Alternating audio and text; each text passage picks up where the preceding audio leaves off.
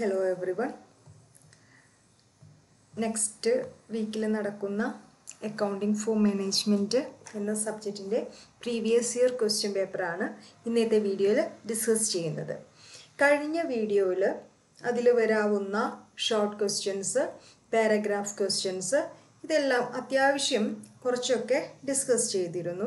ബാക്കിയുള്ളത് പിന്നീട് ഒരു വീഡിയോ ആയിട്ട് ചെയ്യാമെന്ന് വിചാരിച്ചു. സോ ഓരോ പ്രീവിയസ് ഇയർ ക്വസ്റ്റ്യൻസ് ചെയ്തിട്ടുണ്ടെങ്കിൽ കഴിഞ്ഞ വീഡിയോ ചെയ്തിട്ടുള്ളത് പ്രീവിയസ് ഇയർ ക്വസ്റ്റ്യൻ പേപ്പറിനെ ബേസ് ചെയ്തിട്ടാണ്. അതിൽ ചോദിച്ചിട്ടുള്ള 4-5 വർഷങ്ങളിലായിട്ട് ചോദിച്ചിട്ടുള്ള ഷോർട്ട് ക്വസ്റ്റ്യൻസ്, പാരഗ്രാഫ് ക്വസ്റ്റ്യൻസ് ആണ് മെയിനായിട്ട്. അതിൽ തിയറി ബേസ് ആണ് കൂടുതലായിട്ട് അതിൽ ഉൾപ്പെടുത്തിയിട്ടുള്ളത്. ഈ വീഡിയോയിൽ കഴിഞ്ഞ പാസ് ഔട്ട് ബാച്ചിൽ ചോദിച്ചിട്ടുള്ള അക്കൗണ്ടിങ് ഫോർ മാനേജ്മെൻറ്റ് 2022 നവംബറിൽ നടന്നിട്ടുള്ള എക്സാമിൻ്റെ ക്വസ്റ്റ്യൻ പേപ്പറാണ് ഡിസ്കസ് ചെയ്യുന്നത്. സോ ഒന്നാമത്തെ ക്വസ്റ്റ്യൻ 2 മാർക്കിൻ്റെ ക്വസ്റ്റ്യൻ ആണ്. എല്ലാവർക്കും അറിയാം സീലിംഗ് പാറ്റേൺ ആണ് ആദ്യത്തെ 2 സെക്ഷൻ എന്ന് പറയുന്നത്. ആദ്യത്തെ 2 സെക്ഷനിൽ നിങ്ങൾ കംപ്ലീറ്റ് ആൻസർ ചെയ്യുക എന്നുള്ളതാണ് ഏറ്റവും ഇമ്പോർട്ടൻ്റ് ആയിട്ട് ചെയ്യേണ്ട കാര്യം. ഓക്കെ, അത് മറക്കാതിരിക്കുക. First define management accounting. Management accounting എന്താണെന്നുള്ളത് ചോദിച്ചിട്ടുണ്ട്. 2 സെൻറ്റൻസ് എഴുതാം, അല്ലെങ്കിൽ ഡെഫിനിഷൻ ചോദിച്ചുകൊണ്ട് ഡെഫിനിഷൻ മാത്രം ആരാണ് ഡിഫൈൻ ചെയ്തിട്ടുള്ള അവരുടെ പേര് വെച്ചിട്ട് നിങ്ങൾക്ക് അത് എഴുതാവുന്നതാണ്. Then what is intra firm analysis. അപ്പോൾ intra firm so management accounting എന്ന് പറഞ്ഞാൽ is concern with accounting information which is useful to management. That's enough. നമ്മൾ അക്കോർഡിംഗ് ടു റോബർട്ട് ആൻ്റണിയുടെ അഭിപ്രായ പ്രകാരം മാനേജ്മെൻറ്റിന് യൂസ്ഫുൾ ആയിട്ടുള്ള ഇൻഫോർമേഷൻ നൽകുന്ന അക്കൗണ്ടിങ് ശാഖയാണ് എന്ത് പറയുന്നത്, മാനേജ്മെൻറ്റ് അക്കൗണ്ടിങ് എന്ന് പറയുന്നത്. അത്ര എഴുതിയാലും കുഴപ്പമില്ല, വേണമെങ്കിൽ ഒരു ഡെഫിനേഷൻ ആണെങ്കിൽ അത്രയും മതി. മേ ബി നിങ്ങൾക്ക് ഒരു സെൻറ്റൻസും കൂടി എഴുതുവാണെങ്കിൽ it provides relevant information to managers to make policies, plans and strategies four running the business. Then അടുത്തത് what is intra firm analysis ആണ്. ഇൻട്രാ ഫേം അനാലിസിസ് അത് രണ്ടും ചോദിക്കാറുണ്ട്. ഇൻ്റർ ഫേമും ചോദിക്കാറുണ്ട്, ഇൻട്രാ ഫേമും ചോദിക്കാറുണ്ട്. ഇൻട്രാ എന്ന് പറഞ്ഞാൽ ഫേമിൻ്റെ ഉള്ളിലുള്ള കാര്യങ്ങൾ കമ്പയർ ചെയ്യുന്നതാണ് ഇൻട്രാ. ഇൻ്റർ എന്ന് പറഞ്ഞാൽ 2 ഫേമുകളുടെ ഡാറ്റകൾ തമ്മിൽ കമ്പയർ ചെയ്യുന്നതാണ് Inter. Okay, so intra-firm comparison is the comparison of the financial data of A company with its on previous financial data. ഒരു കമ്പനിയുടെ previous financial ഡാറ്റയുമായിട്ട് current ഇയറിലെ data compare ചെയ്യുന്നതാണ് ഇൻട്രാ-ഫേം കമ്പാരിസൺ എന്ന് പറയുന്നത്. Then next, what you men by common size statement. Common size statement എന്ന് പറഞ്ഞിട്ട് തന്നെ these are those statement in which all items are converted into percentage by taking some common base. ചില common base എടുത്തിട്ട് അതിൻ്റെ ബേസിൽ നമ്മൾ എന്ത് ചെയ്യുന്നു, എല്ലാ ഐറ്റത്തെയും പെർസെൻറ്റേജിലോട്ട് കൺവേർട്ട് ചെയ്യുന്നതാണ് കോമൺ സൈസ് സ്റ്റേറ്റ്മെൻറ്റ് എന്ന് പറയുന്നത്. അതൊരു വെർട്ടിക്കൽ അനാലിസിസിൻ്റെ സ്റ്റേറ്റ്മെൻ്റ് ആണ്. കോമൺ ബേസ് ആയിട്ട് പ്രോഫിറ്റ് ആൻഡ് ലോസ് അക്കൗണ്ടിനെ വെച്ച് ചെയ്യുകയാണെങ്കിൽ കോമൺ ബേസ് ആയിട്ട് എടുക്കുന്നത് നെറ്റ് സെയിൽസും, ബാലൻസ് ഷീറ്റിലാണ് ചെയ്യുന്നതെങ്കിൽ കോമൺ സൈസ് ബാലൻസ് ഷീറ്റാണ് പ്രിപ്പയർ ചെയ്യുന്നതെങ്കിൽ അതിൻ്റെ കോമൺ ബേസ് എന്ന് പറയുന്നത് ബാലൻസ് ഷീറ്റിൻ്റെ ടോട്ടലുമാണ്. Then explain notes to account. എന്താ നോട്ട്സ് ടു അക്കൗണ്ട് എന്ന് പറഞ്ഞിട്ടുണ്ടെങ്കിൽ ചില ഐറ്റംസ് ഫൈനാൻഷ്യൽ സ്റ്റേറ്റ്മെൻറ്റ്സിൽ ചില ഐറ്റംസ് കുറച്ചും കൂടി അഡീഷണൽ ആയിട്ട് അതിനെക്കുറിച്ച് ഇൻഫോർമേഷൻ കൊടുക്കാൻ വേണ്ടിയിട്ട് ഉപയോഗിക്കുന്നതാണ് എക്സ്പ്ലനേറ്ററി നോട്ട്സ് എന്ന് പറയുന്നത്. ഇപ്പോൾ method of depreciation, stock valuation, contingent liabilities, ഇത് അതിൻ്റെ എമൗണ്ട് മാത്രമായിരിക്കും നമ്മൾ ഫൈനാൻഷ്യൽ സ്റ്റേറ്റ്മെൻറ്റിൽ എഴുതുക. അപ്പോൾ അത് എങ്ങനെ വന്നു, അതിൻ്റെ കാര്യങ്ങൾ കാരണസഹിതം വിശദീകരിക്കാനാണ് നോട്ട്സ് ടു അക്കൗണ്ട് പ്രിപ്പയർ ചെയ്യുന്നത്. അത് ഫൈനാൻഷ്യൽ സ്റ്റേറ്റ്മെൻറ്റിന് ശേഷമാണ് പ്രിപ്പയർ ചെയ്യുന്നത്. Then describe absolute liquidity ratio. Absolute liquidity ratio എന്ന് പറഞ്ഞാൽ അബ്സല്യൂട്ട് ലിക്വിഡ് അസറ്റ്സിനെ കറണ്ട് ലയബിലിറ്റി കൊണ്ട് ഡിവൈഡ് ചെയ്തിട്ടുണ്ടെങ്കിലാണ് എന്ത് കിട്ടുന്നത്, അബ്സല്യൂട്ട് ലിക്വിഡിറ്റി റേഷ്യോ കിട്ടുന്നത്.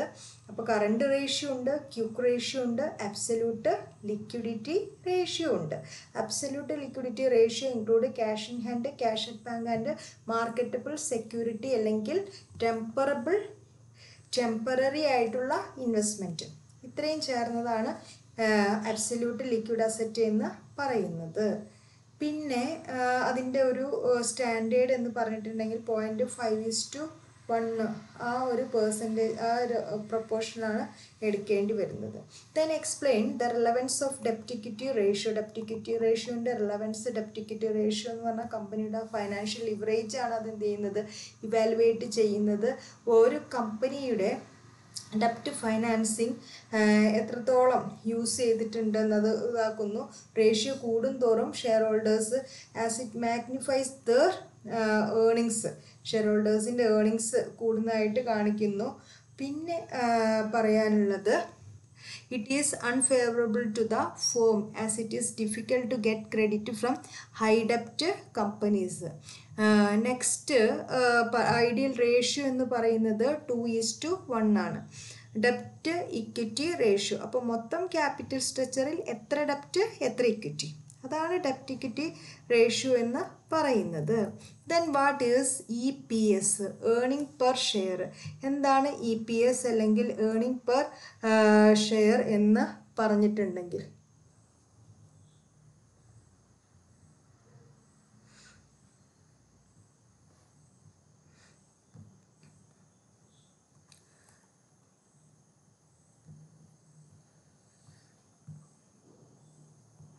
ഒരു മിനിറ്റ്.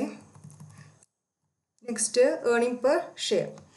ഏർണിംഗ് പെർ ഷെയർ എന്ന് പറഞ്ഞിട്ടുണ്ടെങ്കിൽ the profit available to equity share holders per share. ഒരു ഷെയറിന് എത്ര ഏർണിങ്സ് കിട്ടുന്നുണ്ട് ഇക്വിറ്റി ഷെയർ ഹോൾഡേഴ്സിന്, അതാണ് എന്ത് പറയുന്നത് ഏർണിംഗ് പെർ ഷെയർ റേഷ്യോ എന്ന് പറയുന്നത്. EPS എന്ന് പറയാം, അല്ലെങ്കിൽ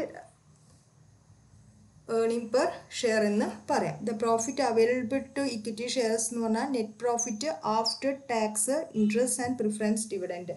ഇവർക്കൊക്കെ കൊടുത്ത് അതിന് ടാക്സ് കൊടുക്കണം, പുറത്തുള്ള എമൗണ്ടുകൾ കൊടുക്കാനുള്ളത് നമ്മൾ ഡെപ്റ്റ് ഫണ്ട് ഉപയോഗിച്ചിട്ടുണ്ടാവില്ല, ആ ഡെപ്റ്റ് ഫണ്ടിനുള്ള ക്യാഷ് കൊടുക്കണം, അതൊക്കെ ഇൻട്രസ്റ്റ് ആയിട്ട് കൊടുക്കണം. അത് കൊടുത്തതിന് ശേഷം പ്രിഫറൻസ് ഡിവിഡൻഡ് കൊടുക്കണം. ഇതിനൊക്കെ ശേഷമുള്ള ബാക്കി നെറ്റ് പ്രോഫിറ്റ് ഉണ്ടല്ലോ, അത് divided by number of equity shares ചെയ്തിട്ടുണ്ടെങ്കിൽ നമുക്ക് എന്ത് കിട്ടും, ഏർണിംഗ് പെർ ഷെയർ കിട്ടും. അടുത്തൊരു ക്വസ്റ്റ്യൻ ചോദിച്ചിട്ടുള്ള total sales 5,20,000, sales return 20,000, cost of goods sold 4 lakhs, calculate gross profit ratio. Gross profit ratio GP by net sales ആണ് അതിൻ്റെ റേഷ്യോ എന്ന് പറയുന്നത്. പക്ഷേ നമ്മുടെ ഇതിൽ അപ്പോൾ എന്തൊക്കെ വേണ്ട, ഗ്രോസ് പ്രോഫിറ്റ് വേണം, നെറ്റ് സെയിൽസ് വേണം. സോ ഗ്രോസ് പ്രോഫിറ്റ് നമുക്ക് തന്നിട്ടില്ല. ഗ്രോസ് പ്രോഫിറ്റ് കാണണമെങ്കിൽ സെയിൽസിൽ നിന്ന് കോസ്റ്റ് ഓഫ് ഗുഡ്സ് സോൾഡ് കുറച്ചാൽ മതി. അപ്പോൾ സെയിൽസ് എന്ന് പറഞ്ഞാൽ നെറ്റ് സെയിൽസ് ആണ്. ഇവിടെ ഓൾറെഡി സെയിൽസ് റിട്ടേൺ എന്ന് പറഞ്ഞിട്ടൊരു ഐറ്റം ഉണ്ട്, നിങ്ങൾ കണ്ടില്ലേ. അപ്പോൾ ടോട്ടൽ സെയിൽസിൽ നിന്ന് സെയിൽസ് റിട്ടേൺ കുറയ്ക്കണം കേട്ടോ. സെയിൽസ് റിട്ടേൺ ഉണ്ടെങ്കിൽ എപ്പോഴും നിങ്ങൾ എന്ത് ചെയ്യണം, സെയിൽസിൽ നിന്ന് സെയിൽസ് റിട്ടേൺ കുറയ്ക്കണം. കുറച്ചതിന് ശേഷമുള്ള എമൗണ്ടാണ് നമ്മളിവിടെ എടുത്തിട്ടുള്ളത്. ഗ്രോസ് പ്രോഫിറ്റ് എന്ന് പറഞ്ഞാൽ സെയിൽസിൽ നിന്ന് ഇപ്പം കിട്ടിയ സെയിൽസിൽ നിന്ന് കോസ്റ്റ് ഓഫ് ഗുഡ്സ് സോൾഡ് കുറച്ചാൽ മതി.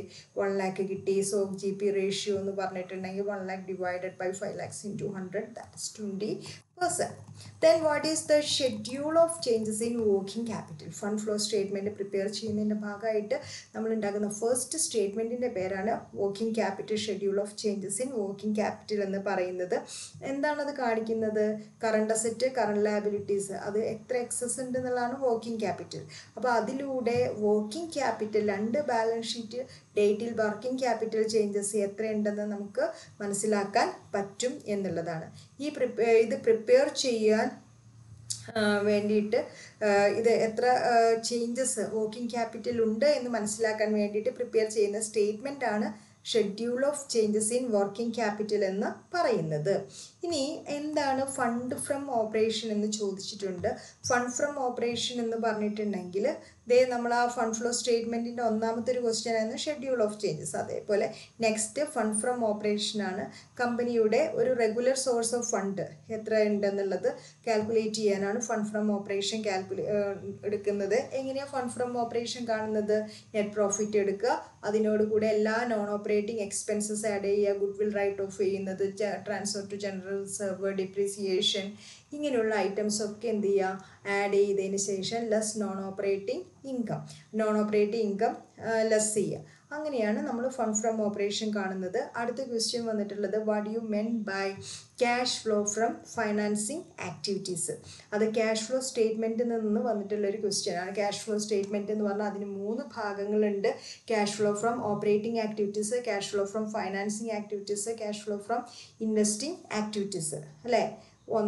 അപ്പോൾ ഓരോന്നും ഓരോ സെക്ഷൻ വൈസ് ചെയ്തിട്ട് നമ്മളത് എന്ത് ചെയ്യുന്നു, ഓരോ ആക്ടിവിറ്റീസിൽ നിന്ന് കിട്ടുന്ന ക്യാഷ് ഫ്ലോസ് ആഡ് ചെയ്ത് അതിനോട് കൂടെ opening cash and bank balance add ചെയ്യുമ്പോൾ നമുക്ക് എന്ത് കിട്ടണം, closing cash and bank balance കിട്ടണം അല്ലേ.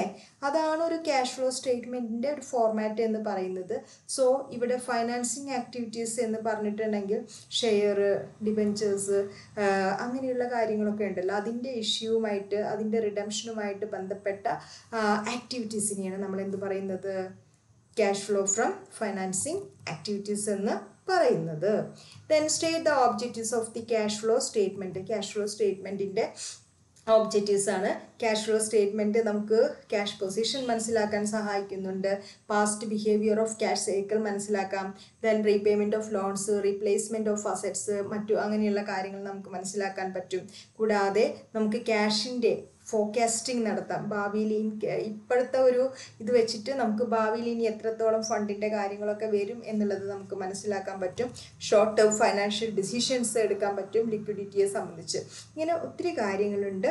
ദെൻ അടുത്തത് വാട്ട് ഈസ് കോൺട്രിബ്യൂഷൻ. അടുത്തൊരു ക്വസ്റ്റ്യൻ ചോദിച്ചിട്ടുള്ള കോൺട്രിബ്യൂഷൻ ആണ്. കോൺട്രിബ്യൂഷൻ എന്ന് പറഞ്ഞാൽ excess of sales over marginal cost. അതായത് സെയിൽസ് മൈനസ് മാർജിനൽ കോസ്റ്റിൻ്റെ വേറൊരു പേരാണ് എന്ത്, വാരിയബിൾ കോസ്റ്റ് എന്ന് പറയുക. അപ്പോൾ സെയിൽസ് മൈനസ് വാരിയബിൾ കോസ്റ്റ് ആണ് കോൺട്രിബ്യൂഷൻ എന്ന് പറയുന്നത്.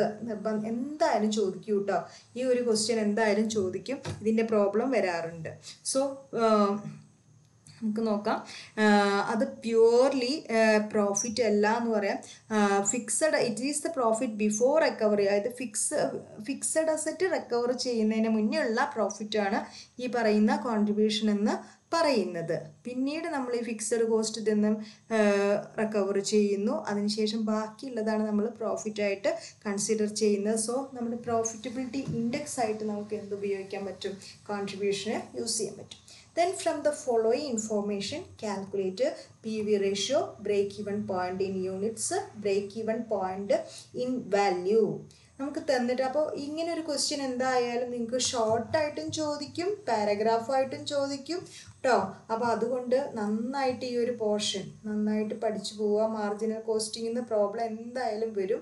ചില ക്വസ്റ്റ്യൻസ് നിങ്ങൾക്ക് ഈസി ആയിട്ട് ചെയ്യാൻ പറ്റും, നല്ല മാർക്ക് നേടാൻ പറ്റുന്ന ഒരു ഏരിയയാണ് ഈ PV റേഷ്യോ ഈ ഭാഗം വരുന്നത്. 2-3 ക്വസ്റ്റ്യൻസ് നിങ്ങൾ നമ്പർ ഓഫ് ടൈംസ് ചെയ്ത് പഠിക്കുക, കുറച്ചേറെ തവണ ചെയ്ത് പഠിക്കുക. അതിൽ കോൺട്രിബ്യൂഷൻ്റെ ഇക്വേഷൻ വരും, PV റേഷ്യോ വെച്ചിട്ടുള്ളത്, break even point in units, break even point in rupees, അതേപോലെ ഡിസൈഡ് ലെവൽ ഓഫ് പ്രോഫിറ്റ് കിട്ടാനുള്ളത് ഉണ്ടായിരിക്കും. അങ്ങനെ സെയിൽസ് എത്ര സെയിൽസ് കിട്ടിയാലാണ് ഇത്ര പ്രോഫിറ്റ് കിട്ടുക, അല്ലെങ്കിൽ എത്ര പ്രോഫിറ്റ് കിട്ടിയാലാണ് ഇത്ര സെയിൽസ് ആവുക, അങ്ങനെയുള്ള ഇക്വേഷൻസ് ഒക്കെയാണ് അതിൽ വരുന്നത്.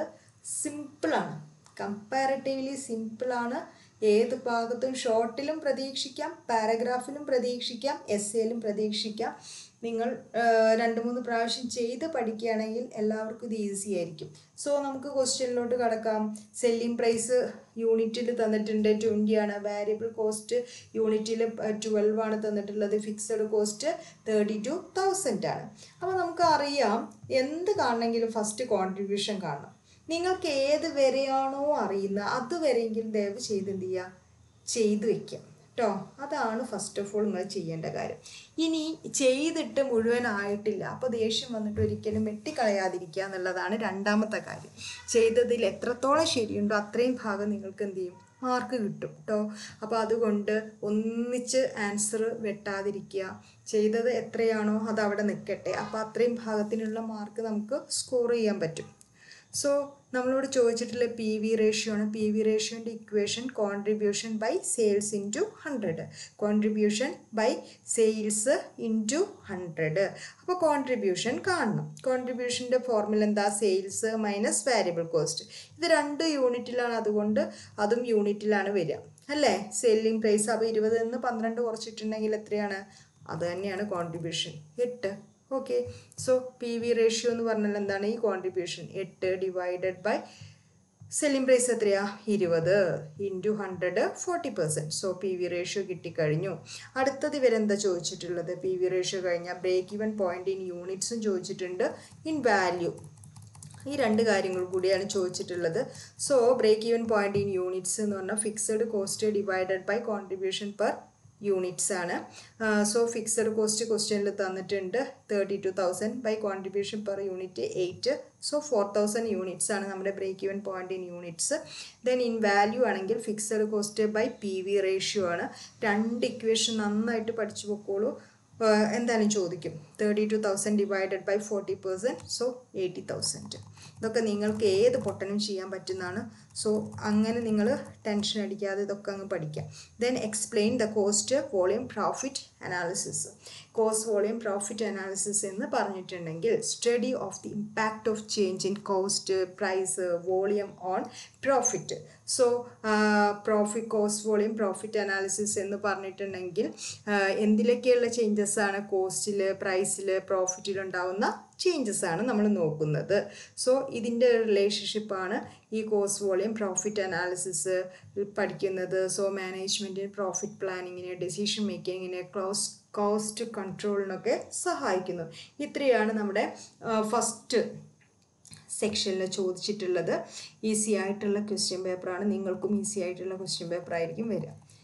പിന്നെ രണ്ടാമത്തെ സെക്ഷനിൽ വന്നിട്ട് 5 മാർക്കിൻ്റെ ക്വസ്റ്റ്യൻ ആണ്. Explain the limitations of the management accounting. അപ്പോൾ എന്താ പ്രശ്നം എന്ന് വെച്ചാൽ ഇതുപോലെ എഴുതി വയ്ക്കരുത്. ഞാനിവിടെ നിങ്ങൾക്ക് ജസ്റ്റ് പോയിൻ്റാണ് തന്നിട്ടുള്ളൂ. അതുപോലെ എഴുതി വെച്ചിട്ടുണ്ടെങ്കിൽ വെറും 1.5 മാർക്ക് കിട്ടും. അങ്ങനെ എഴുതി വയ്ക്കാതെ ലാക്ക് ഓഫ് നോളേജ്, അതിനൊരു എക്സ്പ്ലനേഷൻ കൊടുക്കുക. കോസ്റ്റ്ലി ആണ്, ദെൻ റെസിസ്റ്റൻസ് ഉണ്ട്, പേഴ്സണൽ ജഡ്ജ്മെൻ്റ് ഉണ്ട്, വൈഡ് സ്കോപ്പ് ഉണ്ട്, ദെൻ അക്യുറസി നോട്ട് എൻഷുർഡ്, അതേപോലെ കണ്ടെയ്ൻസ് ഓൺലി ക്വാണ്ടിറ്റേറ്റീവ് ഫിഗർ. ഇത് അക്കൗണ്ടിങ്ങിൻ്റെ ലിമിറ്റേഷൻസ്, ഇത് എന്താ പറയുക വെച്ചിട്ടുണ്ടെങ്കിൽ ഫൈനാൻഷ്യൽ അക്കൗണ്ടിങ്ങിനെ ബേസ് ചെയ്തിട്ടുള്ളതാണ് ഈ മാനേജ്മെൻറ്റ് അക്കൗണ്ടിങ്. അപ്പോൾ ഫൈനാൻഷ്യൽ അക്കൗണ്ടിങ്ങിന് എന്തെല്ലാം തരത്തിലുള്ള ലിമിറ്റേഷൻസ് ഉണ്ടോ അത്ര ലിമിറ്റേഷൻസൊക്കെ ആർക്കും വരും, നമ്മുടെ മാനേജ്മെൻറ്റ് അക്കൗണ്ടിങ്ങിനും വരും. അപ്പോൾ ഈ ലിമിറ്റേഷൻസ് ഓഫ് അക്കൗണ്ടിങ് നിങ്ങൾ നന്നായിട്ട് പഠിച്ചു പോയിക്കോളൂ. അതെന്തായാലും നിങ്ങൾക്ക് പരീക്ഷയ്ക്ക് വരുന്ന ഒരു ക്വസ്റ്റ്യനാണ്. Then what is financial analysis? 2 മാർക്കിന് ചോദിച്ചിട്ടുണ്ട് കേട്ടോ. ഒരു ക്വസ്റ്റ്യൻ പേപ്പറിൽ 2 മാർക്കിൽ ചോദിച്ചിട്ടുണ്ട്. ഇവിടെ നമുക്ക് 5 മാർക്കിനാണ് ചോദിച്ചിട്ടുള്ളത്. ഫൈനാൻഷ്യൽ അനാലിസിസ് എന്താണ്, അതിനുപയോഗിക്കുന്ന വിവിധ ടൂൾസുകൾ ഏതൊക്കെയാണെന്നൊക്കെ ചോദിച്ചിട്ടുണ്ട്. ഫൈനാൻഷ്യൽ അനാലിസിസ് എന്ന് പറഞ്ഞിട്ടുണ്ടെങ്കിൽ ഞാൻ ആദ്യത്തെ വീഡിയോയിൽ കൊടുത്തിട്ടുണ്ടായിരുന്നു ഇതിൻ്റെ ഒരു ഇത്. അപ്പോൾ അതൊന്ന് നോക്കുക. ഞാൻ വീണ്ടും അത് explain ചെയ്യണ്ടല്ലോ. Tools four financial analysis, comparative financial statement analysis ഉണ്ട്, കോമൺ സൈസ് സ്റ്റേറ്റ്മെൻറ്റ് ഉണ്ട്, ട്രെൻഡ് അനാലിസിസ് ഉണ്ട്, ഫണ്ട് ഫ്ലോ സ്റ്റേറ്റ്മെൻറ്റ് ഉണ്ട്, ക്യാഷ് ഫ്ലോ അനാലിസിസ് ഉണ്ട്, ആൻഡ് റേഷ്യോ അനാലിസിസ്, പിന്നെ cost volume profit analysis. Then അടുത്തൊരു ക്വസ്റ്റ്യൻ ചോദിച്ചിട്ടുള്ളത് calculate current ratio from the follow information. Working capital 9,60,000. കഴിഞ്ഞ ഇതിൽ ഞാൻ തന്നിട്ടുണ്ടായിരുന്നു ഇതേ ക്വസ്റ്റ്യൻ, ഇതേപോലത്തെ ഒരു ക്വസ്റ്റ്യൻ വന്നിട്ടുണ്ടായിരുന്നു. Working capital 9,60,000, total ഡെപ്റ്റ് 20 lakh and 80, long term liabilities 16 lakhs, stock 4 lakhs, prepaid 80,000. So current അപ്പോൾ നമുക്ക് തന്നിട്ടുള്ളത് കറണ്ട് റേഷ്യോ കാണാനാണ്. Calculate current ratio. Current ratio എന്ന് പറഞ്ഞാൽ എന്താണ്? Current asset by current ലയബിലിറ്റിയാണ്. ആദ്യം അതങ്ങ് എഴുതി വയ്ക്കുക. Current ratio is equal to current asset divided by current liability. അത് എഴുതി കഴിഞ്ഞതിന് ശേഷം നമ്മുടെ ക്വസ്റ്റ്യനിക്കൊക്കെ ഒന്ന് നോക്കി നോക്കുക. വർക്കിംഗ് ക്യാപിറ്റൽ എന്ന് പറഞ്ഞാൽ അതിൻ്റെ എമൗണ്ട് തന്നിട്ടുണ്ട്. പക്ഷേ വർക്കിംഗ് ക്യാപിറ്റൽ എന്ന് പറഞ്ഞാൽ നിങ്ങൾക്കൊരു ഐഡിയ ഉണ്ട്. എന്താ? കറണ്ട് അസറ്റിൽ നിന്ന് കറണ്ട് ലയബിലിറ്റി കുറച്ചതാണ് എന്ത്? Working capital. അപ്പോൾ വർക്കിംഗ് ക്യാപിറ്റൽ നമുക്കറിയാം അല്ലേ? 9,60,000 അറിയാലോ. ഇവിടെ കിട്ടി. ഇനി ഇതിൽ 2 ആൾക്കാരും കൂടി ഉണ്ട്. കറണ്ട് അസറ്റും ഉണ്ട്, കറണ്ട് ലയബിലിറ്റി ഉണ്ട്. ഇതിൽ ഒരാളെയും കൂടി കിട്ടിക്കഴിഞ്ഞാൽ നമുക്ക് എന്ത് ചെയ്യാൻ പറ്റും? മൂന്നാമത്തെ ആളെ കണ്ടുപിടിക്കാൻ പറ്റും. അപ്പോൾ നമുക്ക് നോക്കാം. നമുക്ക് എന്തെങ്കിലും വഴിയുണ്ടോ നോക്കാം. ടോട്ടൽ ഡെപ്റ്റ് എന്ന് പറയുന്നത് 20 lakh and 80,000 ആണ്. ലോങ് ടേം ലയബിലിറ്റി എന്ന് പറഞ്ഞിട്ടുണ്ടെങ്കിൽ 16 lakhs ആണ്. സോ നോക്കൂ, ടോട്ടൽ ഡെപ്റ്റ് എന്ന് പറഞ്ഞാൽ short term ഡെപ്റ്റ് plus long term ഡെപ്റ്റിനെയാണ് എന്ത് പറയുന്നത്, ടോട്ടൽ ഡെപ്റ്റ്. അതിൽ ലോങ് ടേം ഡെപ്റ്റ് തന്നിട്ടുണ്ട്. ഡെപ്റ്റ് എന്ന് പറഞ്ഞാൽ ലയബിലിറ്റി ആട്ടോ. അപ്പോൾ ഡെപ്റ്റ് ലയബിലിറ്റി എന്നൊക്കെ പല പേരിലും അറിയപ്പെടും, പക്ഷെ ഒക്കെ സാധനം ഒന്നാണ്. അപ്പോൾ ഈ 20,000 and 80,000 നിന്ന് നിങ്ങൾ 16 lakhs കുറച്ച് നോക്കൂ. അയ്യോ, നമ്മൾ കുറച്ച് എമൗണ്ട് മാറിപ്പോയിട്ടുണ്ടല്ലോ. 20 lakhs and 80,000. അതിൽ നിന്ന് നമ്മൾ എന്ത് ചെയ്യണം, 16 lakhs കുറയ്ക്കുക. 16 lakhs കുറച്ചിട്ടുണ്ടെങ്കിൽ 4,80,000 എത്രയാണ് വരുന്നത്, 4,80,000 കിട്ടും. സോ നമുക്ക് കറണ്ട് ലയബിലിറ്റി കിട്ടി. ഇക്വേഷനിൽ അപ്ലൈ ചെയ്ത് നോക്കിയാൽ നിങ്ങൾക്ക് കറണ്ട് അസറ്റ് കിട്ടും.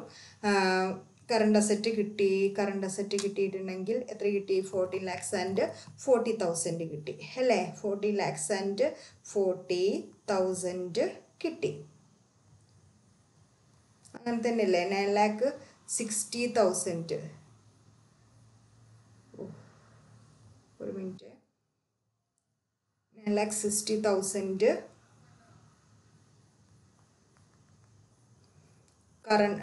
ഏതാണ്, വർക്കിംഗ് ക്യാപിറ്റലാണ്. 9,60,000 ഇവിടെ കറണ്ട് അസറ്റാണ്. ഇത് ഇപ്പുറത്തേക്ക് ഇങ്ങോട്ട് വരും. അപ്പോൾ ഇങ്ങോട്ട് വരുമ്പോൾ എന്തായിട്ട് വരും, അവിടെ മൈനസ് ഉള്ളത് ഇപ്പുറത്തേക്ക് വരുമ്പോൾ പ്ലസ് ആയിട്ട് വരും. Current asset 40 lakhs and 40,000. Okay, quick asset എന്ന് പറഞ്ഞാൽ ഇനി അടുത്തത് ക്യുക്ക് അസറ്റ് കാണുന്നുണ്ട്. എന്തിനാ ഈ ക്യുക്ക് അസറ്റ് ഒക്കെ കാണുന്നതെന്ന് വെച്ചിട്ടുണ്ടെങ്കിൽ ഇവിടെ നമുക്ക് കറണ്ട് അസറ്റ് കിട്ടിക്കഴിഞ്ഞു. ക്യുക്ക് അസറ്റ് കാണാൻ പറഞ്ഞിട്ടുണ്ട്. അപ്പോൾ കറണ്ട് അസറ്റിൽ നിന്ന് സ്റ്റോക്കും പ്രീപെയ്ഡും, സ്റ്റോക്ക് ഓൾറെഡി നമുക്ക് തന്നിട്ടുണ്ട്, പ്രീപെയ്ഡ് നമുക്ക് തന്നിട്ടുണ്ട്. ഈ കറണ്ട് അസറ്റിൽ നിന്ന് സ്റ്റോക്കും പ്രീപെയ്ഡും കുറച്ചിട്ടുണ്ടെങ്കിൽ നമുക്ക് എന്ത് കിട്ടി, ക്യുക്ക് അസറ്റ് കിട്ടി. കറണ്ട് റേഷ്യോ എന്ന് പറഞ്ഞാൽ current asset divided by current liability 3:1. Quick റേഷ്യോയും കൂടി കാണാൻ പറഞ്ഞിട്ടുണ്ട്. ആ ക്വസ്റ്റ്യൻ ഞാൻ അവിടെ വിട്ടതാണ്. Quick asset divided by current liability. So quick asset 9,60,000 divided by 4,80,000 is equal to 2:1.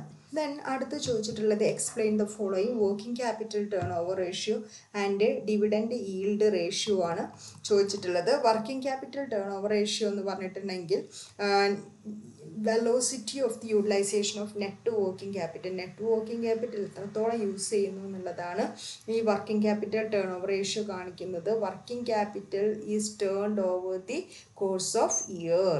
So ഈ ഇക്വേഷൻ എന്ന് പറഞ്ഞാൽ cost of sales divided by net working capital ആണ്. അടുത്തത് ഡിവിഡൻഡ് ഈൽഡ് റേഷ്യോ ആണ്. ഡിവിഡൻഡ് ഈൽഡ് റേഷ്യോ എന്ന് പറഞ്ഞാൽ ഒരു ഷെയറിന് എത്ര ഡിവിഡൻഡ് കിട്ടും എന്നുള്ളതാണ് നോക്കുന്നത്. അതായത് relation between dividend per share and market value of the shares. ഇപ്പോൾ നമുക്കറിയാം, ഷെയർ ഹോൾഡേഴ്സ് എന്ന് പറഞ്ഞിട്ടുണ്ടെങ്കിൽ ഒരു കമ്പനിയുടെ റിയൽ ഓണേഴ്സ് ആണെന്ന് നമുക്കറിയാം. അപ്പോൾ അവർക്ക് എത്രയാണ് ഡിവിഡൻഡ് കിട്ടുക, ആ കാര്യത്തിലൊക്കെ അവർക്ക് നല്ല താല്പര്യം ഉണ്ടായിരിക്കും. അപ്പോൾ ഡിവിഡൻഡ് ഈൽഡ് റേഷ്യോ എന്ന് പറഞ്ഞാൽ മാർക്കറ്റ് വാല്യൂ അനുസരിച്ചിട്ട് ഒരു ഷെയറിന് എത്ര ഡിവിഡൻഡ് കിട്ടും എന്ന് നമുക്ക് മനസ്സിലാക്കാനുള്ളതാണ് dividend yield ratio. Dividend per share divided by market value per share. Then calculate cash flow from financing activity. Cash flow എന്നുള്ള ക്വസ്റ്റ്യൻ ആണ്. ഇക്വിറ്റി ഷെയർ ക്യാപിറ്റൽ തന്നിട്ടുണ്ട്. ഫൈനാൻസിങ് എന്താണ്, ഓപ്പറേഷൻ ആക്ടിവിറ്റി എന്ന് പറഞ്ഞാൽ അത് വലിയ കുഴപ്പമില്ല. നമ്മുടെ ഫണ്ട് ഫ്ലോ സ്റ്റേറ്റ്മെൻറ്റ് അറിയുന്നവർക്ക് അതുപോലെ തന്നെയാണ് ക്യാഷ് ഫ്ലോ സ്റ്റേറ്റ്മെൻറ്റിൻ്റെ ആ first part, cash flow from operation. അതിനോട് കൂടെ കറണ്ട് അസറ്റും കറണ്ട് ലയബിലിറ്റിയുടെ ചേഞ്ചസും കൂടി എന്ത് ചെയ്യണം, അതിലേക്ക് ആഡ് ചെയ്യണം എന്നുള്ളത് മാത്രമേ ഉള്ളൂ. പിന്നെ ഫൈനാൻസിങ് എന്ന് പറഞ്ഞാൽ ഈ ഷെയർ ഡിബെഞ്ചർ അതുമായിട്ട് ബന്ധപ്പെട്ടതാണ്. ഇൻവെസ്റ്റിംഗ് എന്ന് പറഞ്ഞാൽ ഫിക്സഡ് അസറ്റ് വാങ്ങൽ വിൽക്കൽ, അതുമായി ബന്ധപ്പെട്ടത് ഇൻവെസ്റ്റിംഗ്. ഓക്കെ, അപ്പോൾ ഇക്വിറ്റി ഷെയർ ക്യാപിറ്റൽ തന്നു, 12% പ്രിഫറൻസ് തന്നു, 14% ഡിബെഞ്ചേഴ്സ് തന്നു. അഡീഷണൽ ആയിട്ട് equity shares where issued at A premium of 15% പ്രീമിയത്തിന് issue ചെയ്തിട്ടുണ്ട്. പിന്നെ കൂടാതെ 12% പ്രിഫറൻസ് ഷെയർസ് എന്ത് ചെയ്തിട്ടുണ്ട്, 5% പ്രീമിയത്തിന് റെഡീം ചെയ്തിട്ടുണ്ട്, തിരിച്ചു കൊടുത്തിട്ടുണ്ട്. ഡിബഞ്ചേഴ്സ് 10% ഡിസ്കൗണ്ടിൽ ഇഷ്യൂ ചെയ്തിട്ടുണ്ട്. കൂടാതെ ഇൻ്ററിം ഡിവിഡൻഡ് ഇക്വിറ്റി ഷെയർസിന് കൊടുത്തിട്ടുണ്ട് 1 lakh. കൂടാതെ പ്രിഫറൻസ് ഷെയർസിന് ഡിവിഡൻഡ് 24,000 കൊടുത്തു. ഇൻട്രസ്റ്റ് പേ ചെയ്തിട്ടുള്ള ഡിബഞ്ചറിന് 14,000 ആൻഡ് കമ്മീഷൻ ഇക്വിറ്റി ഷെയർസിന് എൻറൈറ്റിംഗ് കമ്മീഷൻ കൊടുത്തിട്ടുണ്ട് 20,000. അപ്പോൾ കിട്ടിയതൊക്കെ പ്ലസ് ചെയ്യുക, കൊടുത്തതൊക്കെ എന്ത് ചെയ്യുക, മൈനസ് ചെയ്യുക, അത്ര മാത്രമേ ഉള്ളൂ. ഇപ്പോൾ നോക്കൂ, പുതുതായിട്ട് ഇക്വിറ്റി ഷെയർ വന്നിട്ടുണ്ട് അല്ലേ. ആദ്യം നമ്മളോട് പറഞ്ഞു എത്ര ഇക്വിറ്റി ഷെയർ ആണ് ഇവിടെ ഇഷ്യൂ ചെയ്തിട്ടുള്ളത്. 15% പ്രീമിയത്തിന് ഇക്വിറ്റി ഷെയർ ഇഷ്യൂ ചെയ്തിട്ടുണ്ട്. 4 ലക്ഷം. നിങ്ങൾക്ക് ഇവിടെ തന്നെ നോക്കിയാൽ അറിയാം. 8 ലക്ഷം 12 ലക്ഷം തമ്മിലുള്ള വ്യത്യാസം നോക്കിയാൽ മതി. എത്ര കിട്ടി? 4 ലക്ഷം കിട്ടി. പിന്നെ സെക്യൂരിറ്റി പ്രീമിയം കൂടി കിട്ടുന്നില്ലേ? 4 ലക്ഷം അതിൻ്റെ റിയൽ പ്രൈസ് ആണ്. കൂടാതെ പ്രീമിയം അവരെത്രയാണ് പറഞ്ഞിട്ടുള്ളത്? 15%. അപ്പോൾ അതിൻ്റെ 15% കാണും. 15% എന്ന് പറഞ്ഞിട്ടുണ്ടെങ്കിൽ എത്ര കിട്ടും? സെക്യൂരിറ്റി പ്രീമിയം 4 ലക്ഷത്തിൻ്റെ 15% എന്ന് പറഞ്ഞിട്ടുണ്ടെങ്കിൽ 60,000 രൂപ കിട്ടും. അതും ഇങ്ങോട്ട് കിട്ടാനുള്ളതാണ്. പിന്നെ ഷെയർ ഇഷ്യൂ ചെയ്യുന്നതുമായിട്ട് ബന്ധപ്പെട്ട് എന്ത് കൊടുത്തു എന്ന് പറഞ്ഞു? അണ്ടർറൈറ്റിംഗ് കമ്മീഷൻ കൊടുത്തിട്ടുണ്ട്. അത് എത്ര രൂപ കൊടുത്തു? 20,000 രൂപ അല്ലേ. അത് ബ്രോക്കേഴ്സിന് കൊടുക്കുകയാണ്. അപ്പോൾ അങ്ങനെയാകുമ്പോൾ 20,000 രൂപ നമ്മളെ കയ്യിൽ നിന്ന് പോകുമായതുകൊണ്ട് ഇത് ബ്രാക്കറ്റിലിടണം, മൈനസ് ചെയ്യാനുള്ളതാണ് കേട്ടോ. പിന്നെ പ്രിഫറൻസ് ഷെയർസ് എന്ത് ചെയ്തിട്ടുണ്ട്? റെഡീം ചെയ്തിട്ടുണ്ട്. അതിൽ 2 എമൗണ്ട് നിങ്ങൾക്ക് കാണാം. അതിൻ്റെ കാരണം എന്താണെന്ന് വെച്ചിട്ടുണ്ടെങ്കിൽ അത് റെഡീം ചെയ്തിട്ടുള്ളത് പ്രീമിയത്തിനാണ്. അപ്പോൾ ആ പ്രീമിയത്തിൻ്റെ എമൗണ്ടും കൊടുക്കണം, അതിൻ്റെ റിയൽ എമൗണ്ടും കൊടുക്കണം. പ്രിഫറൻസ് ഷെയർ നോക്കൂ, ആദ്യം 3 ലക്ഷം ഉണ്ടായിരുന്നു, ഇപ്പം ഉണ്ടോ? ഇല്ല. അപ്പോൾ 3 ലക്ഷം മൊത്തം തിരിച്ചു കൊടുത്തു എന്നർത്ഥം. പിന്നെ എത്ര ശതമാനം പ്രീമിയമാണ് കൊടുത്തിട്ടുള്ളത്? 5%. അപ്പോൾ 3 ലക്ഷം പ്ലസ് 3 ലക്ഷത്തിൻ്റെ 5% എന്ന് പറഞ്ഞാൽ 15,000 രൂപ. അപ്പോൾ 3 ലക്ഷം പ്ലസ് 15, 3,15,000 രൂപ. Then proceeds from issue of debentures. ഇതേപോലെ തന്നെ ഡിബഞ്ചർ ഇഷ്യൂ ചെയ്തു. ഇത് നമ്മൾ കൊടുത്തതാണ്. കൊടുത്ത കണക്കൊക്കെ നമുക്ക് മൈനസ് ചെയ്യാനുള്ളതുകൊണ്ട് ബ്രാക്കറ്റിലിടണം കേട്ടോ. പിന്നെ കൂടാതെ ഡിബഞ്ചർ ഇഷ്യൂ ചെയ്തിട്ടുണ്ട് 10% അല്ലേ. ഡിബഞ്ചർ 10% ഡിസ്കൗണ്ടിനാണ്. ഡിബഞ്ചർ നോക്കൂ, ആദ്യത്തെ വർഷം ഇല്ലേ, 2ാമത്തെ വർഷം. അപ്പോൾ നമുക്ക് എത്രയും കൂടി കിട്ടി? 2 ലക്ഷം രൂപ കിട്ടി. പിന്നെ അത് ഇഷ്യൂ ചെയ്തത് ഡിസ്കൗണ്ടിനാണ്. അപ്പോൾ 2 ലക്ഷത്തിൽ നിന്ന് അതിൻ്റെ 10% കുറയ്ക്കുക. ഡിസ്കൗണ്ട് ആയതുകൊണ്ട് 20,000 കുറയ്ക്കുക. അപ്പോൾ ആക്ച്വലി നമുക്ക് 2 ലക്ഷത്തിൽ നിന്ന് 20,000 കുറച്ചാൽ എത്രയേ ഉണ്ടാവുള്ളൂ? 1,80,000. ഒരു 0ൻ്റെ കുറവുണ്ട്. 1,80,000 നമുക്ക് ക്യാഷായിട്ട് കിട്ടുള്ളൂ. പിന്നെ ഇൻ്ററിം ഡിവിഡൻഡ് പേ ചെയ്തിട്ടുണ്ട്. Interim dividend paid on equity അത് കൊടുത്തതാണ്, അതുകൊണ്ട് അത് കുറയ്ക്കുക 1 lakh. പിന്നെ ഡിവിഡൻഡ് ഓൺ പ്രിഫറൻസ് ഷെയർസ് കൊടുത്തിട്ടുണ്ട് 36,000. ഇൻട്രസ്റ്റ് ഡിബഞ്ചേഴ്സിന് കൊടുത്തിട്ടുണ്ട് 28,000. ഈ കൊടുത്തതൊക്കെ കുറച്ചു, ഇങ്ങോട്ട് കിട്ടിയതൊക്കെ ആഡ് ചെയ്യുക. അപ്പോൾ ആദ്യം 4,60,000, പിന്നെ 1,80,000, പിന്നെന്താ ഉള്ളത്? അത്ര എമൗണ്ട് പ്ലസ് ചെയ്യുക. പിന്നെ ഈ ബ്രാക്കറ്റ് കിടക്കുന്നൊക്കെ മൈനസ് ചെയ്തിട്ടുണ്ടെങ്കിൽ net cash used in financing activities. അടുത്തത് calculate fund from operation from the following information given below. അതേപോലെ ഇപ്പോൾ ക്യാഷ് ഫ്ലോ എന്നും ചോദിച്ചിട്ടുണ്ട്, ഫണ്ട് ഫ്ലോ എന്നും ചോദിച്ചിട്ടുണ്ട്. നെറ്റ് പ്രോഫിറ്റ് നന്നായിട്ട് പഠിച്ചോളൂ കേട്ടോ. ക്യാഷ് ഫ്ലോ ചോദിക്കും, ഫണ്ട് ഫ്ലോ ചോദിക്കും, മാർജിനൽ കോസ്റ്റിംഗ് ചോദിക്കും. ഇത് റേഷ്യോയും ഒരേപോലെ ഇമ്പോർട്ടൻ്റ് ആണ്. Net profit for the year, net profit 6,50,000 തന്നിട്ടുണ്ട്. Gain on sale of building non operating ഇൻകാണ്, less ചെയ്യാനുള്ളതാണ്. Good വില്ല് ആദ്യം 1,80,000 ഉണ്ടായിരുന്നു, പിന്നെ 10% റിട്ടേൺ ഓഫ് ചെയ്തു. അപ്പോൾ അത് നോൺ OP എക്സ്പെൻസ് ആണ്. പിന്നെ ഡിപ്രീസിയേഷൻ ആയിരിക്കും. ഓൾഡ് മെഷീനറി 8,000 അല്ലാതെ വിറ്റതാണ് 6,500. വിറ്റപ്പോൾ ലാഭമാണോ നഷ്ടമാണോ എന്നൊക്കെ ഒന്ന് നോക്കി ഇരിക്കുക. പിന്നെ 1,20,000 എന്ത് ചെയ്തു? Transfer to general reserve fund, reserve ഫണ്ടിലേക്ക് ട്രാൻസ്ഫർ ചെയ്തു. പിന്നെ ഡിപ്രീസിയേഷൻ മെഷീനറിക്ക് എത്ര കൊടുത്തു? ഫർണിച്ചറിനും കൊടുത്തതുണ്ട്. Machinery and furniture at 20%. മൊത്തം 6,50,000, അതിന് 20% കൊടുത്തിട്ടുണ്ട്. അപ്പോൾ നമ്മൾ ആദ്യം നെറ്റ് പ്രോഫിറ്റ് എഴുതുന്നു. Add non operating expense, good will write of ചെയ്ത് 10%. ലോസാണ്. മെഷീനറി വിറ്റപ്പോൾ 8,000 രൂപ ഉള്ളത് 6,500 വിറ്റത്. അപ്പോൾ 1,500 രൂപ ലോസ്. പിന്നെ ട്രാൻസ്ഫർ ടു റിസർവ് 1,25,000, ഡിപ്രീസിയേഷൻ 20% പറഞ്ഞു.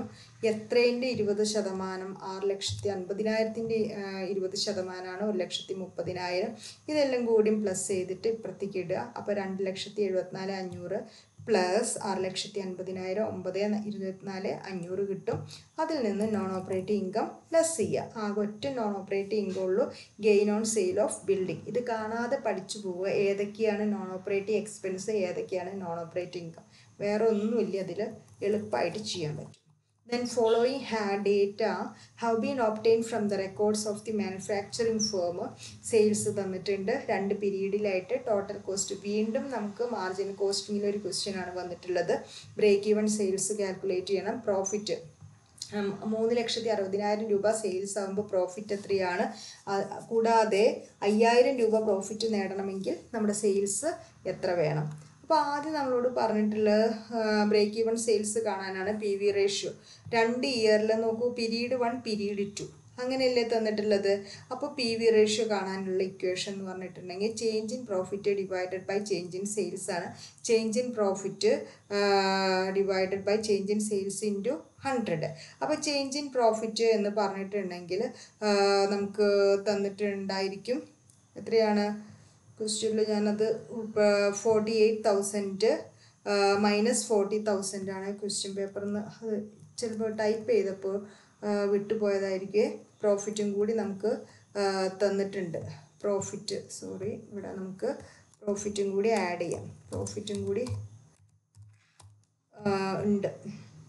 പ്രോഫിറ്റ് എന്ന് പറഞ്ഞിട്ടുണ്ടെങ്കിൽ ഇതിൽ 48,000 അതേപോലെ നമുക്ക് ഇവിടെ കൊടുക്കേണ്ടത് 40,000. So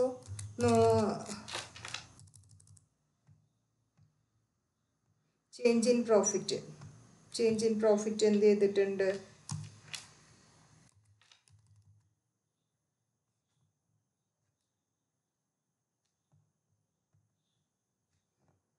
40,000 and 48,000. അപ്പോൾ പ്രോഫിറ്റ് 8,000 ആണ്. Sales change in sales 3,00,000 3,20,000 20,000 so P V ratio എന്ന് പറഞ്ഞിട്ടുണ്ടെങ്കിൽ change in profit divided by change in sales. Change in profit divided by change in sales എന്ന് പറഞ്ഞാൽ 8,000 ഡിവൈഡഡ് ബൈ 20,000 ഇൻറ്റു 100 40%. ഇനി കോൺട്രിബ്യൂഷൻ എന്ന് പറഞ്ഞാൽ contribution അതായത് പി വി റേഷ്യോ എന്ന് പറഞ്ഞാൽ എന്താ? പി വി റേഷ്യോ എന്ന് പറഞ്ഞാൽ എന്താ? കോൺട്രിബ്യൂഷൻ ബൈ സെയിൽസ് അല്ലേ? Contribution by sales. അപ്പോൾ നമുക്ക് കോൺട്രിബ്യൂഷൻ കിട്ടണം. അപ്പോൾ പി വി റേഷ്യോ ഇപ്പോൾ നമുക്കറിയാം. കോൺട്രിബ്യൂഷൻ കിട്ടാൻ വേണ്ടിയിട്ടാണ് നമ്മൾ എന്ത് ചെയ്തത്? പി വി റേഷ്യോ കണ്ടെത്തിയത്. പി വി റേഷ്യോൻ്റെ ഇക്വേഷൻ എന്താണ്? Contribution by sales. അതിൽ പി വി റേഷ്യോ നമുക്കറിയേണ്ടത് എന്താണ്? കോൺട്രിബ്യൂഷനാണ്. കാരണം സെയിൽസും നമുക്കറിയാം. അപ്പോൾ കോൺട്രിബ്യൂഷൻ എവിടേക്ക് ഇങ്ങോട്ട് ഒറ്റയ്ക്ക് ആക്കി പിന്നെ ബാക്കി എന്താ ഉണ്ടാവുക? Sales into P V ratio എന്നുണ്ട്. ഇനി ഒന്നാമത്തെ പീരീഡിലെ ഇതേപോലെ കാണുക, sales into P V ratio 1,20,000. So fixed cost എന്ന് പറഞ്ഞാൽ കോൺട്രിബ്യൂഷൻ പ്രോഫിറ്റ് കുറച്ചാൽ മതി. അപ്പോൾ ഫിക്സഡ് കോസ്റ്റ് കിട്ടും. പിന്നെ അതിലെ ബ്രേക്ക് ഈവൺ പോയിന്റ് എന്ന് പറഞ്ഞാൽ fixed cost by P V ratio ആണ്. സോ ആ ഇക്വേഷൻ വെച്ച് നമുക്ക് ചെയ്യാൻ പറ്റും. ദെൻ പ്രോഫിറ്റ് വെൻ സെയിൽസ് 3,60,000 ആണെങ്കിൽ പ്രോഫിറ്റ് എത്രയാണെന്ന്. കോൺട്രിബ്യൂഷൻ എന്ന് പറഞ്ഞിട്ടുണ്ടെങ്കിൽ അപ്പോൾ 3,60,000-ൻ്റെ 40% മാറും. കോൺട്രിബ്യൂഷൻ പുതിയതായിട്ട് മാറണം. കാരണം സെയിൽസ് എത്രയായി? 3,60,000. അതിൻ്റെ 40% കണ്ടുപിടിക്കുക. അപ്പോൾ അതാണ് പുതിയ കോൺട്രിബ്യൂഷൻ. പിന്നെ പ്രോഫിറ്റ് കാണുക. പ്രോഫിറ്റ് എന്ന് പറഞ്ഞാൽ കോൺട്രിബ്യൂഷൻ ഫിക്സഡ് കോസ്റ്റ് കുറച്ചാൽ കിട്ടും 64,000. അടുത്തത് sales required to earn A profit of $50,000 profit നേടാൻ നമ്മൾ എത്ര എമൗണ്ടിൻ്റെ സെയിൽസാണ് നമ്മൾ നടത്തേണ്ടത് എന്നാണ് ചോദിച്ചിട്ടുള്ളത്. സോ അതിൻ്റെ ഇക്വേഷൻ എന്ന് പറഞ്ഞിട്ടുണ്ടെങ്കിൽ കോൺട്രിബ്യൂഷൻ എന്ന് പറഞ്ഞിട്ടുണ്ടെങ്കിൽ fixed cost plus decide profit ആണ്. Fixed cost plus decide profit. Fixed cost നമുക്കറിയാം, ഡിസൈഡ് പ്രോഫിറ്റ് നമുക്കറിയാം. അല്ലെങ്കിൽ sales required to earn A profit of 50,000 is equal to fixed cost plus decide profit ചെയ്യുക. അപ്പോൾ 1,30,000 കിട്ടും. സെയിൽസ് എന്ന് പറഞ്ഞിട്ടുണ്ടെങ്കിൽ contribution by P V ratio ആണ്. നേരത്തെ പറഞ്ഞു അതായത് പി വി റേഷ്യോ എന്ന് പറഞ്ഞാൽ കോൺട്രിബ്യൂഷൻ ബൈ സെയിൽസ് ആണ്. അപ്പോൾ അതിന്ന് പി വി റേഷ്യോ കാണാം, കോൺട്രിബ്യൂഷനും കാണാം, സെയിൽസും കാണാം, മാറി മാറി കാണാൻ പറ്റും. അപ്പോൾ ആ ഇക്വേഷൻ നമുക്ക് സെയിൽസ് ആണ് അറിയേണ്ടത്. അപ്പോൾ contribution by P V ratio എന്ന് വരും. So 1,30,000 by 40%. Differentiate marginal costing and absorption costing. Marginal കോസ്റ്റിങ്ങും absorption കോസ്റ്റിങ്ങും തമ്മിലുള്ള ഡിഫറൻസ് ചോദിച്ചിട്ടുണ്ട്. വിശദീകരിക്കുന്നില്ല, ഒരുപാട് ലെങ്തി ആയിട്ട് വീഡിയോ മാറണ്ടെന്ന് വിചാരിച്ചിട്ട് വിശദീകരിക്കുന്നില്ല, ജസ്റ്റ് ഒന്ന് വ്യൂ ചെയ്യാം. Then calculate the trend percentage from the following figures. Trend percentage തന്നിട്ട് കാണിക്കാനായിട്ട് ഒരു ക്വസ്റ്റ്യൻ തന്നിട്ടുണ്ട്. എളുപ്പമാണ്. 2015 മുതൽ 19 വരെയുള്ള ഡാറ്റ, സെയിൽസ്, സ്റ്റോക്ക്, പ്രോഫിറ്റ്. നമ്മളത് ചെയ്യേണ്ട രീതി ഞാൻ പറഞ്ഞുതരാം. ഫസ്റ്റ് ഇയർ കോളം കൊടുക്കുക, എന്നിട്ട് ഒന്നാമത്തെ എമൗണ്ട് കോളം ഉണ്ടല്ലോ അത് കൊടുക്കുക. ഈ പറയുന്ന ഈ സെയിൽസിൻ്റെ ഈ എമൗണ്ട് കോളം കൊടുക്കുക.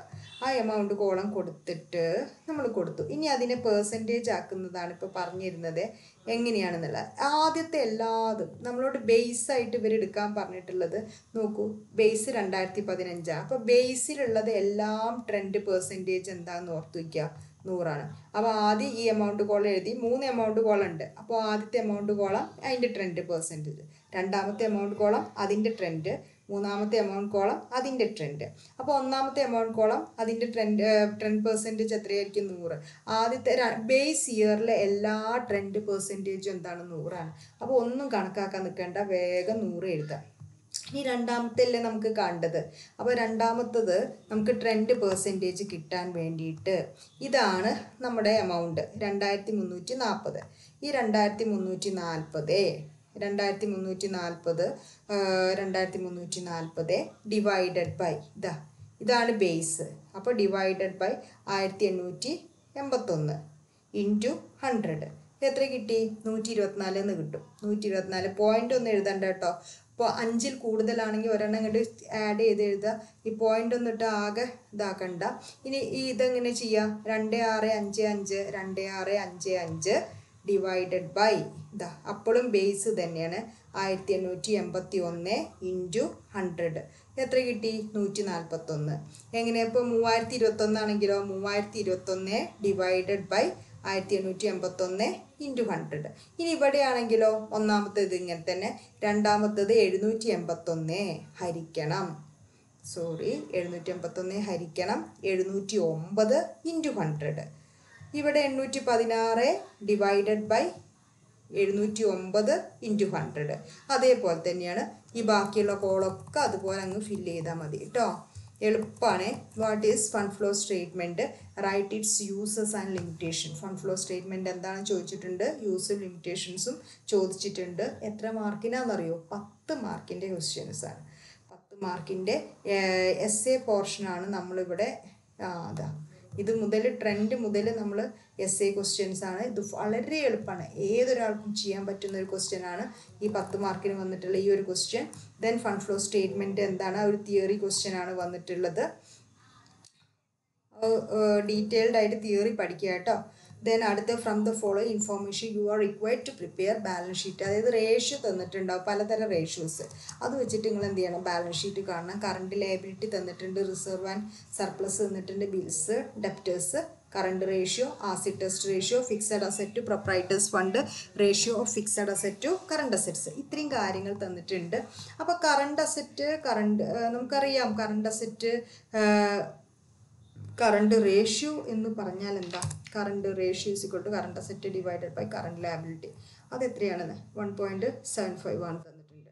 അപ്പോൾ കറണ്ട് അസറ്റ് (1) ആണ് അല്ലേ? (1). അതിൽ കറണ്ട് ലയബിലിറ്റി എത്രയാണെന്ന് അറിയാം? 1 lakh ആണ്. നമുക്ക് ഒരു കാര്യം മനസ്സിലാക്കേണ്ടത്, ഈ കറണ്ട് റേഷ്യോ എന്ന് പറഞ്ഞാലേ, ഇപ്പോൾ കറണ്ട് റേഷ്യോയിൽ ഞാൻ ഇവിടെ വെറുതെ ചുമ്മാ എഴുതി കാണിച്ചു തരാം. കറണ്ട് റേഷ്യോ എന്ന് പറഞ്ഞാൽ കറണ്ട് അസറ്റ് കറണ്ട് അസറ്റ്, അതായത് 7.1. ഈ ഭാഗം കറണ്ട് അസറ്റാണ്, ഈ ഭാഗം എന്താണ്? കറണ്ട് ലയബിലിറ്റിയാണ്. ഈ ഒന്നിൻ്റെ വില ഇവിടെ തന്നിട്ടുണ്ട്. ഒന്നിൻ്റെ വില എത്രയാണ്? 1 ലക്ഷമാണ്. ഒന്നിൻ്റെ വില 1 ലക്ഷമാണെങ്കിൽ 1.75 വില എങ്ങനെ കാണുക? 1,00,000 ഇൻറ്റു 1.75. മനസ്സിലായോ? അങ്ങനെയാണ് 1,75,000 കിട്ടിയിട്ടുള്ളത്. ഇനി അടുത്തത് അതേപോലെ ലിക്വിഡ് അസറ്റ് കാണാൻ വേണ്ടിയിട്ട് ആസിഡ് ടെസ്റ്റ് റേഷ്യോ ഉപയോഗിക്കുക. Acid test ratio is equal to liquid asset divided by current liability. അതിൽ കറണ്ട് ലയബിലിറ്റി 1 lakh തന്നെയാണ്. അപ്പോൾ ഒന്നിൻ്റെ വില 1 lakh ആണെങ്കിൽ 1.15 വില കാണാൻ എന്ത് ചെയ്താൽ മതി? 1 lakh ഇൻറ്റു 1.15 ചെയ്താൽ മതി. ഈസി ആയിട്ട് അതും കടന്നു പോകും. പിന്നെ കറണ്ട് അസറ്റിൽ സ്റ്റോക്ക് ഉണ്ട്, ലിക്വിഡ് അസറ്റിൽ എന്തില്ല? സ്റ്റോക്ക് ഇല്ല. സോ കറണ്ട് അസറ്റിൽ നിന്ന് ലിക്വിഡ് അസറ്റ് കുറച്ചാൽ എന്ത് കിട്ടും? സ്റ്റോക്ക് കിട്ടും. അതാണ് അവിടെ ചെയ്തിട്ടുള്ളത്. പിന്നെ ക്യാഷ് ബാലൻസ് കിട്ടാൻ എന്ത് ചെയ്താൽ മതി? ഉള്ള കറണ്ട് അസറ്റുകൾ നിങ്ങൾക്കിപ്പോൾ കിട്ടിയ കറണ്ട് അസറ്റ് നിന്ന് സ്റ്റോക്കും ഡെപ്റ്റേഴ്സൊക്കെ കുറച്ചാൽ മതി. നമുക്ക് കറണ്ട് അസറ്റിൻ്റെ വാല്യൂ തന്നിട്ടുണ്ടോ? ഒരു കറണ്ട് അസറ്റ് എന്ന് പറഞ്ഞിട്ട് നമുക്ക് തന്നിട്ടില്ല, പക്ഷേ ഇവിടെ ഡെപ്റ്റേഴ്സ് തന്നിട്ടുണ്ട്. അങ്ങനെ തന്നിട്ടുള്ള കറണ്ട് അസറ്റ്സൊക്കെ വെച്ചിട്ട് നമ്മളത് ചെയ്യുക. ക്യാഷ് ബാലൻസ്, സ്റ്റോക്ക്, ഡെപ്റ്റേഴ്സ് കുറയ്ക്കുക. Then fixed asset ratio of fixed assets to current assets.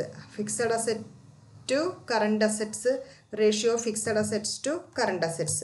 അപ്പോൾ അതിൽ fixed asset divided by current asset ആണ്. അതിൻ്റെ വില അതിൻ്റെ ഇപ്പോൾ ഇത് എത്രയാണ്? 3 ആണെന്ന് തന്നിട്ടുണ്ട്. നമുക്കറിയാം കറണ്ട് അസറ്റിൻ്റെ വില 1,75,000 ഓൾറെഡി കണ്ടെത്തിയിട്ടുണ്ട്. അപ്പോൾ ഫിക്സഡ് അസറ്റ് കാണാൻ എന്ത് ചെയ്താൽ മതി? 3 ഇൻറ്റു 1,75,000 ചെയ്താൽ മതി അല്ലേ? ഈ ഫിക്സഡ് അസറ്റിന് ഒരു ഭാഗത്ത് നിർത്തുക, കറണ്ട് അസറ്റിന് ഇപ്പുറത്തേക്ക് കൊണ്ടുപോകുക. ഡിവൈഡഡ് ബൈ കറണ്ട് അസറ്റ് ഇപ്പുറത്തേക്ക് പോകുമ്പോൾ എന്ത് ചെയ്യും? 3 ഇൻറ്റു കറണ്ട് അസറ്റ്. കറണ്ട് അസറ്റിൻ്റെ വില 1,75,000 അവിടെ ആഡ് ചെയ്യാം. ദെൻ പ്രൊപ്രൈറ്റേഴ്സ് ഫണ്ട് കാണാൻ വേണ്ടിയിട്ട്, പ്രൊപ്രൈറ്റേഴ്സിൻ്റെ ഫണ്ട് കാണാൻ വേണ്ടിയിട്ട് നമ്മൾ ഫിക്സഡ് അസറ്റ് ടു പ്രൊപ്രൈറ്റേഴ്സ് ഫണ്ട് എന്ന് പറഞ്ഞ റേഷ്യോ ഉണ്ട്. സോ ഫിക്സഡ് അസറ്റിൻ്റെ വിലയും കിട്ടി. ഡിവൈഡഡ് ബൈ പ്രൊപ്രൈറ്റേഴ്സ് ഫണ്ട് എന്ന് പറഞ്ഞാൽ 0.75 ആണ്. So 7 lakhs. Then share capital കാണാൻ എന്താ ചെയ്യുക? പ്രൊപ്രൈറ്റേഴ്സ് ഫണ്ട് എന്ന് പറഞ്ഞാൽ എന്താ? ഷെയർ ക്യാപിറ്റലും റിസർവ് ആൻഡ് സർപ്ലസ് ആണ്. അതിൽ ഷെയർ ക്യാപിറ്റൽ നമുക്കറിയാം, അറിയില്ലേ? അപ്പോൾ ഷെയർ ക്യാപിറ്റൽ അറിയാമെങ്കിൽ ഇതിനവിടെ നിർത്തിയിട്ട് ഇയാളെ ഇങ്ങോട്ട് കൊണ്ടുപോവുക. എന്താ നമുക്കറിയേണ്ടത്? Share capital. ഷെയർ ക്യാപിറ്റലാണ് നമുക്കറിയാത്തത്. പ്രൊപ്രൈറ്റേഴ്സ് ഫണ്ട് നമുക്കറിയാം. അപ്പോൾ ഷെയർ ക്യാപിറ്റൽ നമുക്കറിയണമെങ്കിൽ ഷെയർ ക്യാപിറ്റലിന് ഇപ്പുറത്തേക്ക് കൊണ്ടുപോവുക. എന്നിട്ട് പ്രൊപ്രൈറ്റേഴ്സ് ഫണ്ടിനെ ഷെയർ ക്യാപിറ്റൽ അവിടെ നിൽക്കട്ടെ, അവിടെ നിർത്തിയിട്ട് ഇത് എവിടെ നിന്നോട്ടെ. എന്നിട്ട് ഈ ആളങ്ങോട്ട് കൊണ്ടുപോക്കൂ reserve and സർപ്ലസിനെ. പ്രൊപ്രൈറ്റേഴ്സ് fund minus reserve and surplus ആണ്. അപ്പോൾ എന്ത് വരിക? ഷെയർ ക്യാപിറ്റൽ വരിക.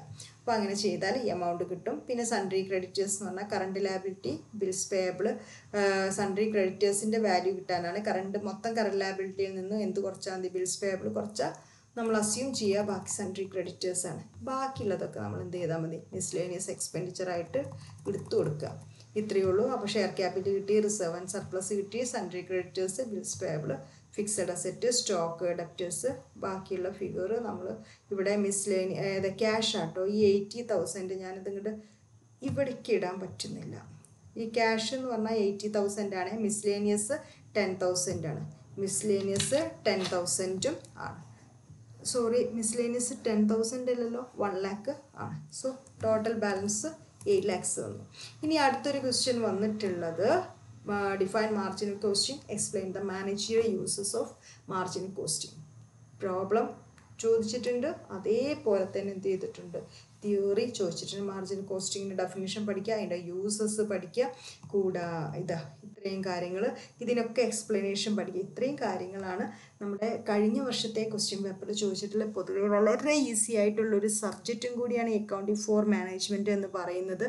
എല്ലാവരും നന്നായിട്ടൊരു ഒരു കുഞ്ഞ് എഫേർട്ട് എടുത്താൽ എല്ലാവർക്കും നല്ല മാർക്ക് സ്കോർ ചെയ്യാൻ പറ്റുന്ന എക്സാമാണ്. So best of luck. എല്ലാവരും എക്സാമൊക്കെ കഴിഞ്ഞ് എല്ലാവരുടെ കമൻസും കാര്യങ്ങളൊക്കെ എന്ത് ചെയ്യുക? ഷെയർ ചെയ്യുക. So thank you once again.